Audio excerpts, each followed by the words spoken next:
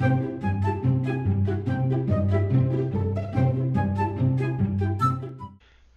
we have a couple of new features in the Winter 18 release of Salesforce specifically focused on opportunities. The first one is the ability to add opportunity team members in Lightning Experience. Let me show you how we do that. So here I am on a fake opportunity called Lincoln Opportunity, and if I go to the related list, I will see over here if I scroll down for Opportunity Team, I can either click Add a Default Team if default teams were set up, or Add Opportunity Team Members. If I go ahead and click on Add Opportunity Team Members, I'm presented with this screen where I can choose the team member role. So I can choose whatever roles we have in Salesforce. And if I choose here one of my team members, I can also determine what level of access she should have, and I can go ahead and add any additional team members as needed. I can go ahead and hit save, and I just updated the opportunity team for this opportunity. With the Winter 18 release of Salesforce, we can now prompt users on opportunities to add products. Let me show you how to do that. So the first thing that we need to do is you need to have admin access, and once you do, you go into the setup screens, and when you're in the setup screens, you can simply do a search for opportunity settings. When you go into opportunity settings, you will see that there is an option over here. Let me zoom in a little bit more on my screen. Prompt users to add products to opportunities. Once you go ahead and check that off and hit save, your users will be able to add opportunities. They'll be prompted to add opportunities to their products in Salesforce.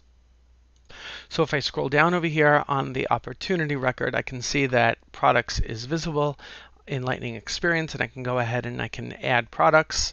If I didn't already choose a price book, I would be prompted to select a price book. I did it for this particular opportunity already, and now I can use the search box on the very top of the screen in order to search my database for available products. Down below I can see products that are already here, so I only have a couple of products listed here. And if I search for widget, it will show me the two products that I have listed in this org for widget. I can use the checkboxes on the left-hand side in order to, the plus signs on the left-hand side in order to add those products into my opportunity. You can see as I select those products, the icons change to indicate as check marks. I can see that those products are listed up here up above.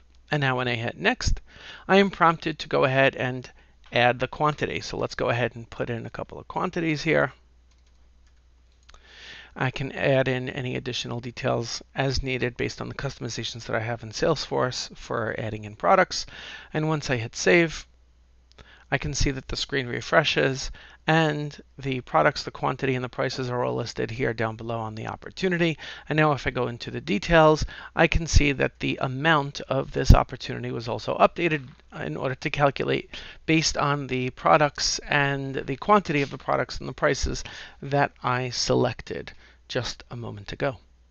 If you're looking for more Salesforce end user training videos, either for yourself or your team, you'll want to head over to Brainiate Academy, where I've got online, on-demand Salesforce training courses for end users.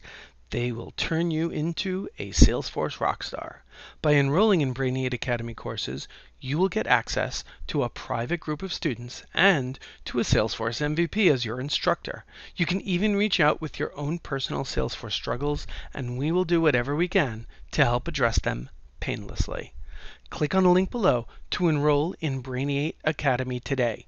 I am super thrilled to be part of your journey in learning how to use Salesforce. Keep up the awesome work and have a magnificent day.